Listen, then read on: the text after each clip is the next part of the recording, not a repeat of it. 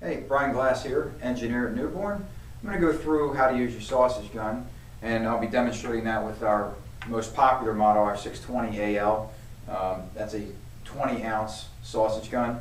In the 600 series, we also have the 610AL, which is a 10-ounce, and that's what the last two digits stand for, is the volume. 634AL, which is a 34-ounce. These are, in the 600 series, it's an 18-to-1 thrust ratio. What that means is for every 1 pound of force that you generate on the trigger, it's 18 times that pushing the material out. So if you put 2 pounds of pressure on the trigger, you're getting about 36 pounds pushing. We also have a 26-to-1 thrust series. That's the 900 series. This is a 924AL, and we also have a 932AL as well in that series. So out of the box, the 620AL is equipped with the white sausage only cup.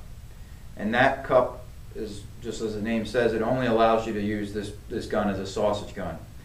We also provide our dual Hytro cup and our conical ejector. This is the dual Hytro cup conical ejector combination that, when installed in the gun instead of the sausage only cup, will allow you to do bulk and sausage. It also is a nice system in that sometimes you'll have highly viscous, or I should say not very viscous, very thin materials, some self-leveling stuff for instance, and the sausage pack may get pinched, and then over time, you know, these cups might wear and the sausage could get behind it and get pinched. This cup system, when I install it, you'll see it will essentially seal that inside diameter and prevent that from happening. And will also, for a bulk gun, will also give you that vacuum that you need to suck the material in. And it also comes with 3 plastic cones. Now you can purchase a couple of accessories separately. The ladder hook, it replaces your T-handle, which is nice to put on a swing stage or a ladder and hang it on there. We also have some specialty nozzles. These are our bead buddies that, as you can see, they articulate. There's a small version that you can keep building onto if you purchase a number of these. And there's also our large version that you cannot build onto it, but just like the small one, allows you to articulate and get into unique positions. Now to load your sausage gun with a sausage pack, grab the back handle, press the thumb release, draw the rod all the way back, take your sausage pack, slide it into the gun, down the barrel. Now I've put the rod a little too far back. Bring the sausage pack right up to the edge here, and take a knife, and instead of cutting the entire metal crimped end off beneath the metal crimp there, which can create a mess down the road, I simply just put a couple slits with the tip of the knife, and that foil pack will open up under the pressure. Then take my cone, and I'll determine which angle and which size opening I want to create, and I'll cut that.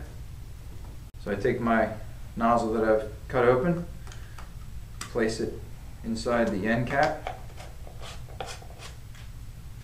screw the end cap on, and you're ready to extrude material just like you would any other caulking gun. Now to change your sausage gun over to a 10-ounce cartridge gun, what you'll do is remove your barrel, loosen the set screw, and then just by hand you can remove the sausage only cup. Put your barrel back on. You'll see the space in there. It allows for the outside of the cartridge to sit down in. There's several ways to do this. Just like that. Put your ring cap back on.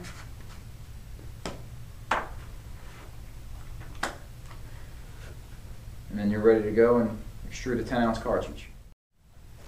Now to change the sausage gun over to a bulk gun, or if you're having issues with sausage packs pinching because it's a really thin material or that your sausage only cup is worn out, you would remove the barrel,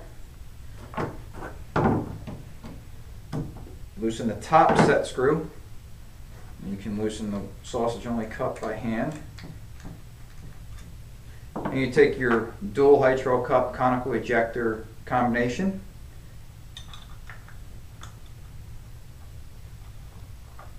Just get that started by hand.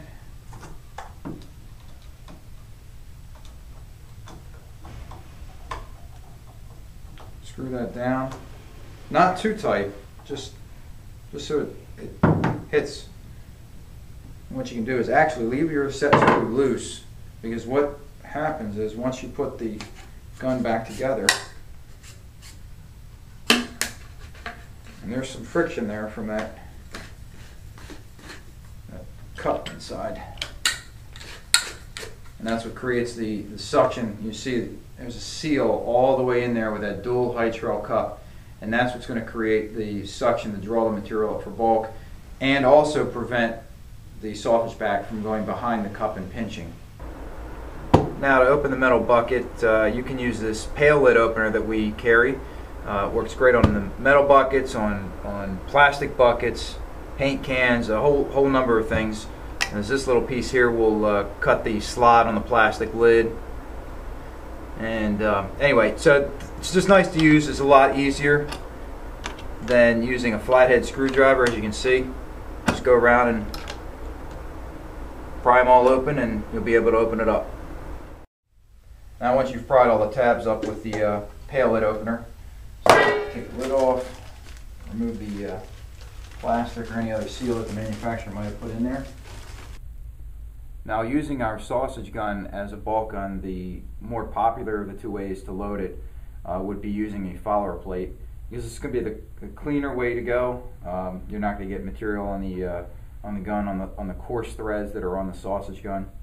And what you'll do is you take your follower plate, you're going to put it, and the name is that way because of what it does. It follows the top level of the sealant as it goes down.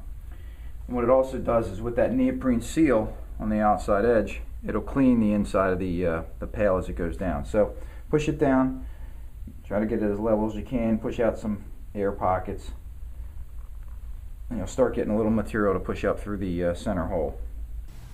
And you're just simply going to take your sausage gun, put it down over, slide it over the O-ring gasket there, and that's our quick connect disconnect gasket. Others on the market you have to screw it down on and unscrew it, and that just takes a lot of time.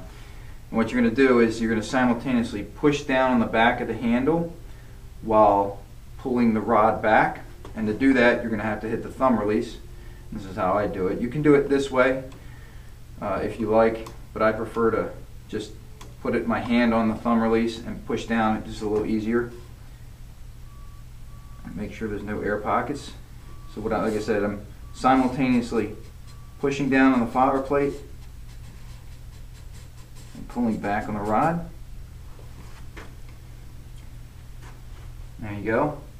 There's a little bit of a gap there. You can gun the material a little bit. To bring it to the front, take your end cap and whatever cone you want to use. In this case, I've got my smaller bead buddy. Let's see, I can just get the material flowing out first. There we go, I can feel it.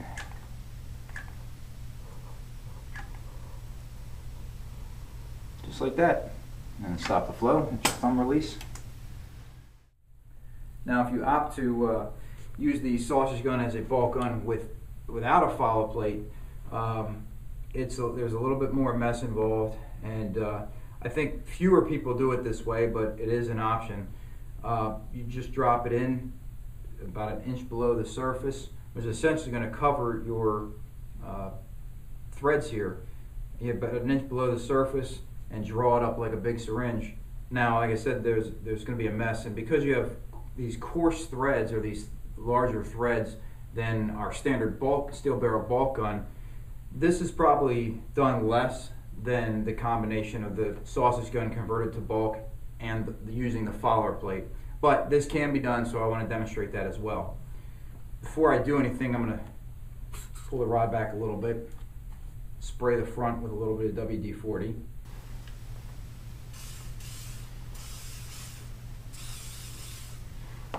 And that just gives it a little bit of less likelihood of getting really messy. So all you're going to do, make sure my rod's all the way down. Drop the front end in. Like I said, you drop it in about an inch below the surface and move it around to make sure there's no air pockets. And while holding the thumb release down, and I'm doing it with some of the palm of my hand because you need to get a good drawback because of the vacuum. I'm going to draw it up slowly and every so often wiggle it a little bit, making sure I'm below the surface of the bulk material. Now, that's good enough for the demonstration. And you see I went a little bit deeper and got a little bit more on this end than I wanted, but it's why the follower plate version is a little bit easier. Now in this case I'll use the small Bee Buddy version just to demonstrate.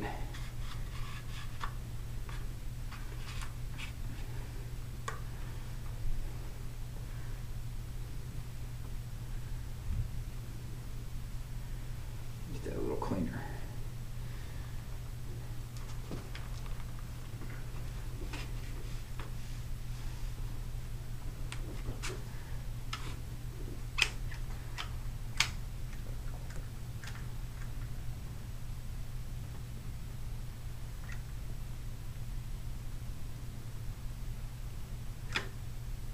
Material's still flowing, so to stop that, you would just hit your thumb release.